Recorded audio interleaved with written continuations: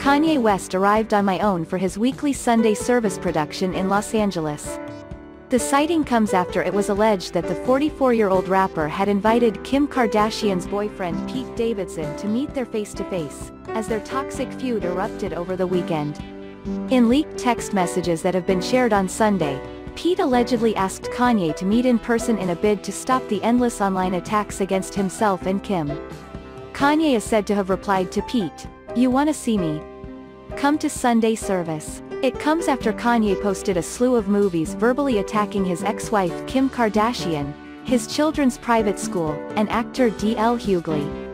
In one particular video, he specifically focused Kim and told her to "stop antagonizing me" over North's interest in creating TikTok videos, an issue he has long been against. On Wednesday, their 8-year-old daughter shared a lip-syncing clip to the account she shares with her mother. "Hey everybody, I just got off the telephone with Kim.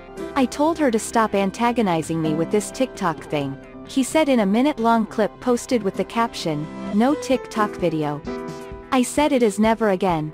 I am her father," he said.